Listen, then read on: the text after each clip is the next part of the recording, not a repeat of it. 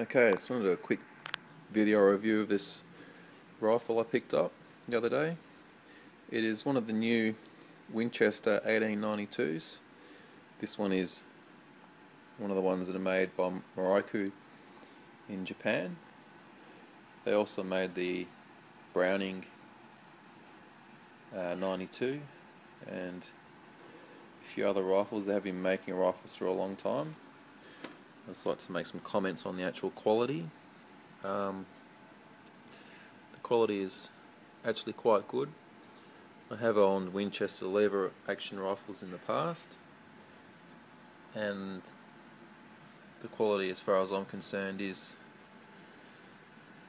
comparable. It's probably not quite as good as some of them, but it's pretty good overall quality. Particularly chose this rifle because the wood had a bit of character. It's got a few knots in the handle, in the butt here, and the forestock. I like the knots. I think they're add a bit of character to the wood. Some people don't like them, but some of the other ones just looked a bit plain. Wood just looked a bit featureless and brown. Just, guess what wood looks like, but I just like something a bit interesting. It's got the buckhorn sights. Typical. It's got all this crap written over it. Who it was imported by and where it was made. That's just annoying. I don't like that. It has got a Tang safety here, and it does have a rebounding hammer. This is customarily what the old safe position would be, and even if as I find curious, even if you have it on safe, and you pull the trigger, it's still actually fire. It's still, the hammer actually comes back, but apparently it doesn't. According to the instructions, it doesn't strike the firing pin.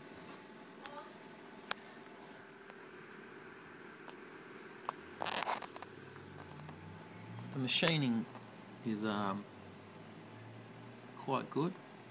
There's very few tooling marks. There's a few that it's not too bad.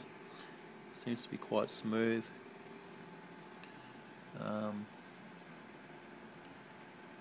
Looks fairly good quality.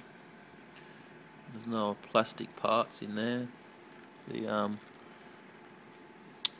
magazine stop that pushes the rounds up appears to be steel as well, which is great.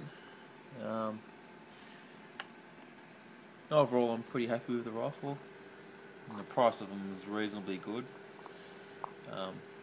Probably slightly expensive. I probably could have bought a Marlin for a couple of $100 more, but don't really like the Marlins that much. They just feel a bit chunky, a bit heavy for me.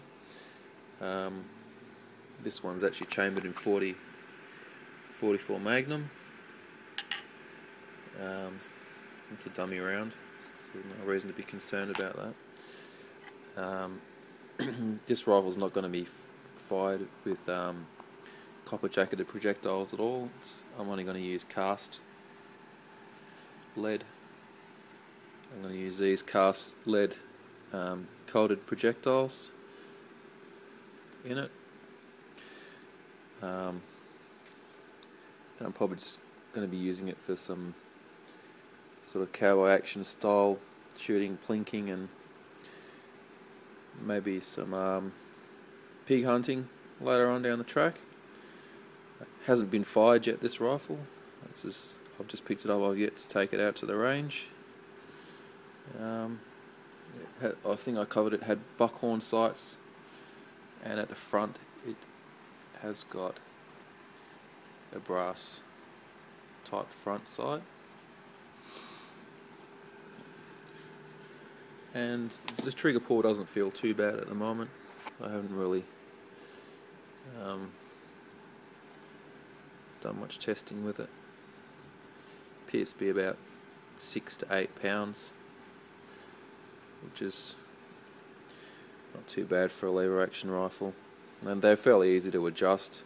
I've adjusted them before. I don't know whether this is the same, but in here you either shim or bend the spring and it gives you a lighter pull. It does have a rather nice blued crescent butt plate,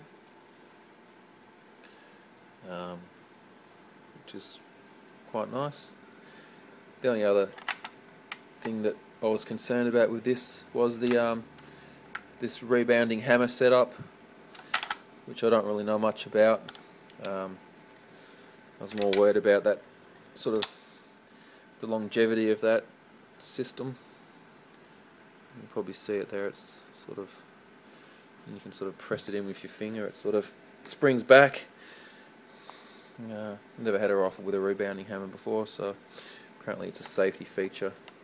But I'm quite comfortable with lever action. It's just being on the half cock, and basically when you want to shoot it, you crack it back and you pull the trigger, and if you don't want to shoot something, you don't pull the trigger. Basically, that's basically it. I'm going to have one more quick last look. This is why they call it short, because of this section here, which is actually doesn't have the extra piece of wood. It's short.